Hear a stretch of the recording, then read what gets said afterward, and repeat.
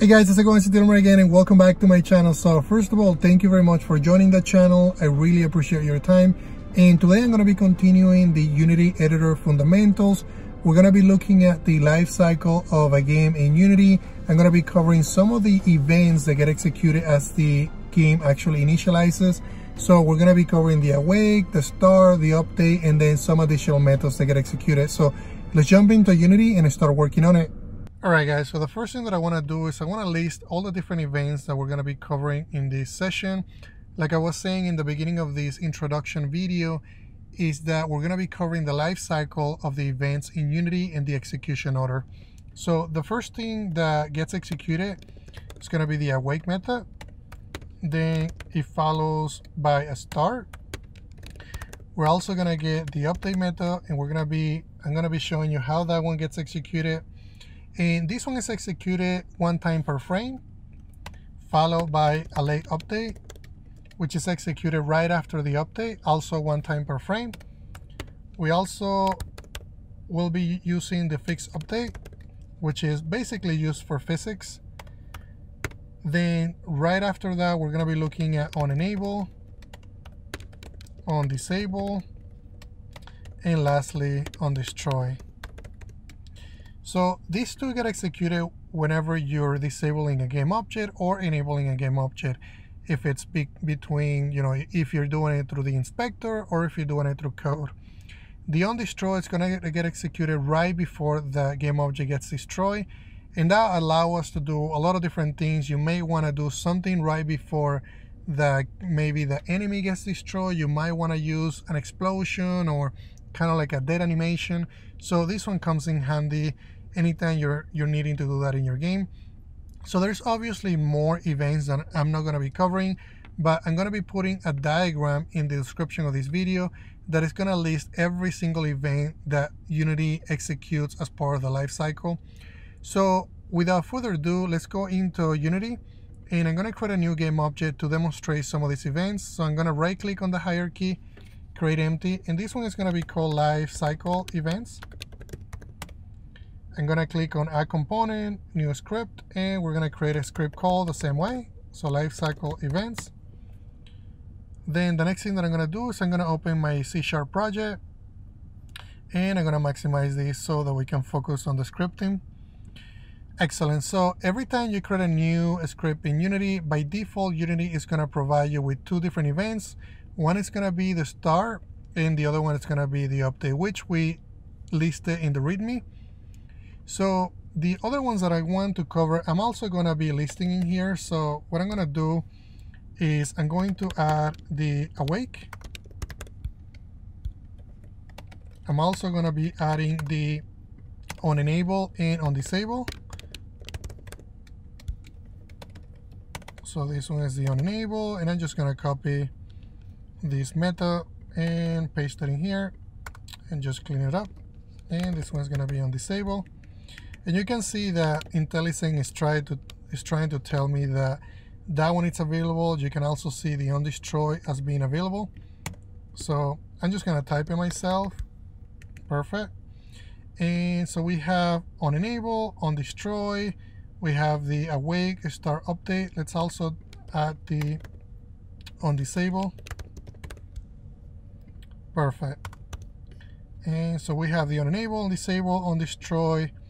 What I'm going to do is I'm going to add them in the same sequence that I list them in the README so that I'm not confusing you. Perfect. So I'm going to just move these ones, and we're going to move them down. Excellent. And the other one that I need to add is the late update. And we're also going to be adding the fix update. Excellent. Okay, and we can remove these comments for now, and we'll type in our comments. So obviously this first one is going to be executed right when you hit play. This is going to be the first one. So this is going to be our first method executed. Then it's going to follow the second method executed.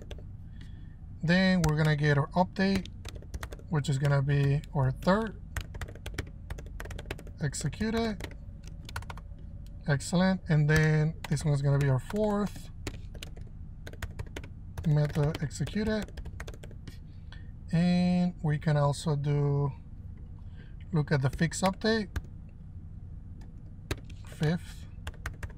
Method execute it. Also on enable, which is going to be executed as soon as we enable or disable a game object. So whenever we enable a game object, we can just put comments. And then this one, whenever we disable a game object. Excellent. And then on destroy, whenever we destroy a game object. And the fix update might be executed at the same time as the update. To be honest, I don't really remember if they happen at the same time. But what you need to remember is that this one is executed for every frame. So you're going to get this one executed on every frame at least once. The same thing with this one right here. And after the update. So a lot of people ask me, and they also ask Unity, if you look at the Unity documentation, is when will you use the update or delay update? So a lot of times you may want to do some calculations on the update, and you want to make sure that you're doing some additional calculations on the delay update. So that might be, you might be moving a character around, and then you may want to move the camera right after that. So if you use the camera movement on delay update, that's going to guarantee that you're doing it right after the update gets executed. So that's a good example of that. Then fix update is if you want to do any, physics calculations. That's when you'll use the fix update for. If you're using like add forces through physics, or different type of calculations that might require you to use the physics engine, then you will want to use the fix update. The reason for that is because if you don't use the fix update, the calculations, the simulations will look very weird. I actually done it in the past where I'm using physics calculations on the update, and they don't look as smooth, and that's because this one is only executed once per frame, where the fix update is executed multiple times per frame, so it will make it look a lot smoother. And that's also what Unity recommends that you do. Then the on-enable and on-disable, like I was saying, those are very straightforward. So what I'm going to do to demonstrate some of these ones is I'm going to use debug.log. So I'm going to say debug.log, and then awake where is executed. And we're going to put in, I'm going to do the same thing on this one. This one is the start. Then the update, this one is going to get executed a lot of times. So we're going to use the console collapse to make sure that we're not seeing this one multiple times. They all get consolidated into one line. Then the late update is going to be also here. So I'm just going to change the name, just like I did on these two. And also the fix update, we're just going to copy and paste the debug.log. We'll just change the method name there. And then on enable, I'm going to do the same thing here. And let's just copy that to this one. And let's just rename the method name.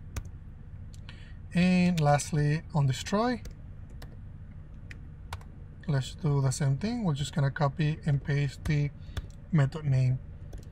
Excellent. So now let's go into Unity and see what's going to happen. So what I'm going to do is I'm going to resize the console window so that we can see all the different messages. I also have collapse turned on. The reason why I want to do that is because if I don't, then the update is going to basically be filling in the screen, and I won't be able to see the other console entries. So I'm going to hit play, and we should see all of those. So you can see that the first thing that got executed is the awake method. Then we also see the on-enable method getting executed right after. Then we see the start getting executed, fix update getting executed first, and you can see that that one is executed more times. So I see a total of 8. I also see the update getting executed, then the late update right after the update, just like we describe it. and also the OnDisable is executed, and then OnDestroy getting executed. Excellent. So now what I'm going to do, and the reason why the OnDestroy is getting executed is because I hit play twice. So one to play the game, and then another one to basically stop the game. And what that shows us is that the element is actually getting executed. The game object is getting destroyed at the very end, and also is getting disabled. So let's do that one more time. This time I'm just going to hit play. And I'm not gonna, so you can see the fix update getting executed a lot of times, followed by the update, and then the late update right after that. So the other thing that I can do here without not hitting play is I can go to this game object and disable it, and you're gonna see that the OnDisable is getting executed. If I click on it one more time, we see the OnEnable method getting executed because I'm enabling that method, and that is one of the methods that we have listed in here, which is the OnEnable. When I hit play one more time, what's going to happen is the game is getting stopped, meaning that everything on the scene is going to get disposed. So if I hit play, now you see the OnDestroy method getting executed again. So that is really helpful because let's say that you want to capture that something happens when you're destroying, for instance, this might be a bullet. If you're shooting a bullet and you want that bullet to get destroyed after maybe it hits a certain element on the screen, you want to make sure that you destroy it, but you may want to do some other animations in that, right after that happens. So to do that, you can use the OnDestroy to do that. Then we also saw that the fix update, the update, and the lay update got executed many times, and that's when you're gonna do, so for the update, that's when you want to do your game logic. If you're making sure that you are, if this is a cube, and this cube is gonna basically be transitioned to the end of the screen, and let's say that you want to make sure that the calculation from going from point A to point B it's getting calculated. So that calculation you want to do on the update. Let's say that once that cube reaches the end, you want to do a camera movement. That's when you'll use the lay update, and in combination with some of these other methods. So that's really what I wanted to show you today, guys. If you guys have any questions, let me know. I am gonna be checking in this code, and then you're more than welcome to check it out. But make sure that you go through the diagram that I'm gonna be putting in the description of this video, because that's gonna help you understand what kind of events you can basically add to your game objects so that you know what to do with those events. So thank you very much, guys. I appreciate it.